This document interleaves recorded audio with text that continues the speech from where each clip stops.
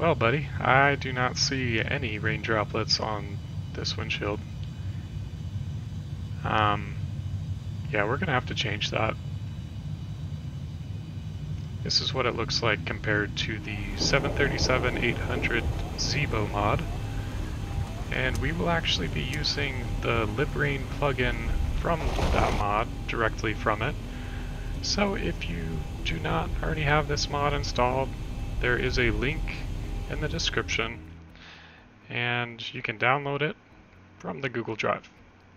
When you have that folder on your desktop, I just open mine up,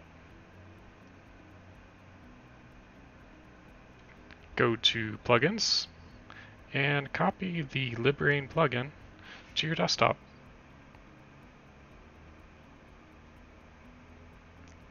So now you have the Boeing 737 ZIBO mod and the Librain plugin. We're only using the Librain plugin from that. Open up your Xplane directory. Mine is in my separate drive, Steam, Steam Apps, Common, Xplane, and then I go to the aircraft folder of which I want to install it. Today it's the Coronado 390 Premier.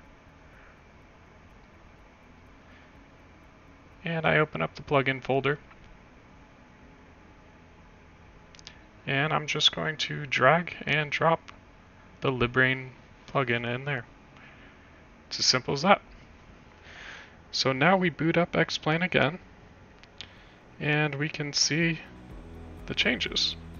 You see the rain on the windshield, different angles, and this is tested in OpenGL.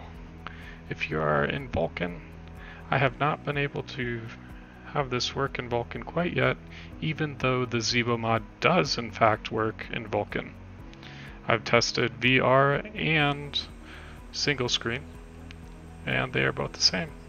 Well, I hope you enjoyed this, and please like and subscribe if this helped you.